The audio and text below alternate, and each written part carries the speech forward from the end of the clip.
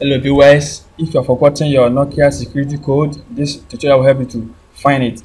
Just download the software, look through the description of the video and get the software. When you get the software, you extract it, and the first thing you do is to click on the Java setup file, double click it, you accept the agreement, and you install. Now you make sure that you have already connected your Nokia phone with the USB, and then here you click on yes to install the driver, the Nokia cable driver.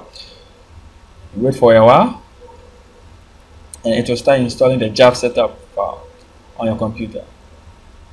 Let's wait for a while.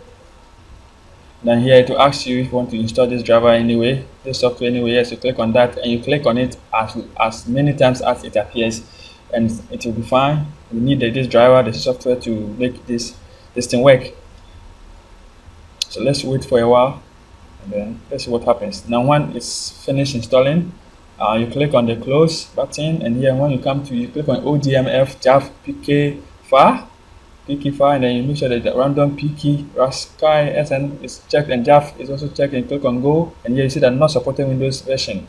That's when you are running it in Windows 7. You right click on the ODM and then click on troubleshoot compatibility.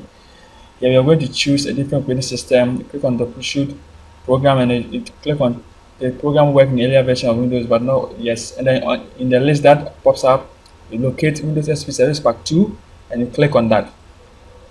You're going to run it in Windows XP mode. You click on start the program, and then here you see now we are running in Windows XP or Windows Vista. You click on the go again, and here to start to look for your phone and calculate for the code. I mean, it's going to locate the phone. When this window pops up, you just click on allow access, because we need this driver, this program to. Now when the box driver not installed opens, just close it. We don't it will not affect the program. And when this window pops up, you make sure to click on the BB5 on top of the software, and here when you come down, you look for unlock code edit, check on that, and then you also make sure that the codes unlock is checked, and that's all. You find the service button and then you just click on that.